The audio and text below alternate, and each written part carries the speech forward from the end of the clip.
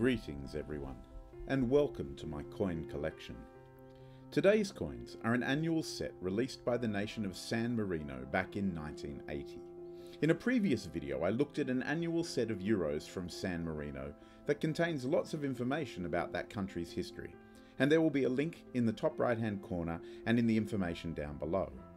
However, these coins are directly related to a significant international political event taking place in 1980.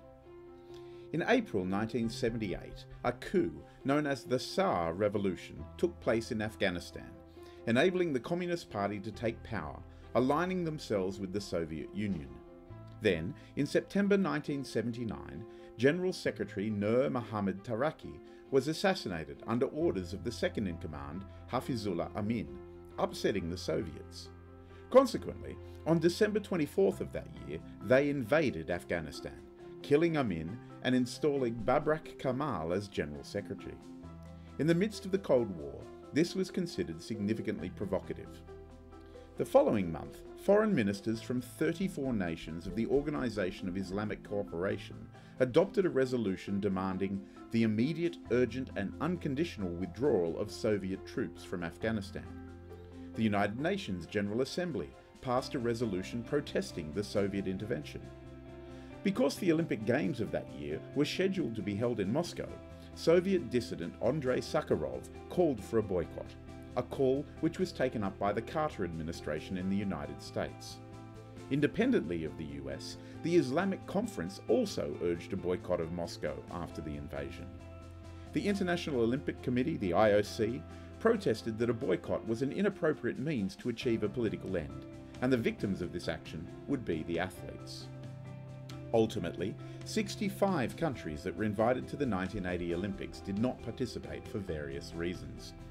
Qatar's recognition from the IOC came too late for it to be invited, but may well have supported the call to boycott from the Islamic Conference. Another 8 nations had competitors competing under the Olympic flag or their own Olympic Committee flag because their participation was not supported by their governments. While 7 nations, Belgium, France, Italy, Luxembourg, the Netherlands, San Marino and Switzerland, sent athletes but did not participate in the opening ceremony. The inclusion of San Marino in that last list is particularly interesting because of the information contained in the booklet which accompanies this set of coins. San Marino had first participated in the Rome Olympics of 1960, had missed Tokyo in 1964 for logistical reasons, but had participated at Mexico City, Munich and Montreal, so this would be the 5th Games featuring San Marino. Apart from this history, we also read that San Marino is present at this competition of free peoples with good reason, because the San Marinese Republic during its millennial history has never oppressed or troubled anyone, but has offered resistance against the attraction of wealth and power, and has, modestly and pacifically, preserved the invaluable treasure of its freedom, followed later by the words, "The inaugural ceremony, with the hoisting of the flag and the parade of all the selected teams, will also see the San Marino athletes taking part," a ceremony followed on the radio and television by millions of people all over the world. Clearly something changed between the production of these coins and the beginning of the Games on July 19, 1980. Each of the coins features the same obverse, which is exclusive to the coins released in San Marino in 1980.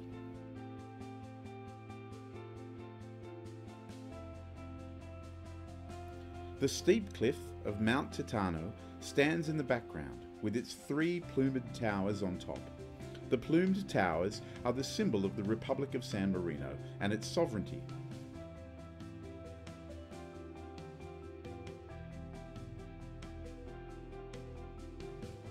In the sky, beside the mount, there is the legend 22nd Olympiad 1980. Below there are the 5 Olympic circles. In the middle there is the legend Repubblica di San Marino.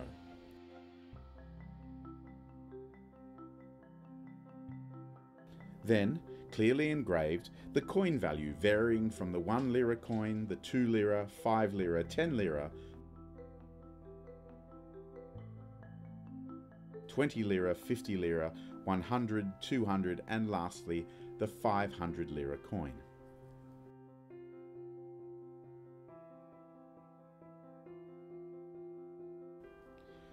On the reverse, we see images of athletes on each of the coins.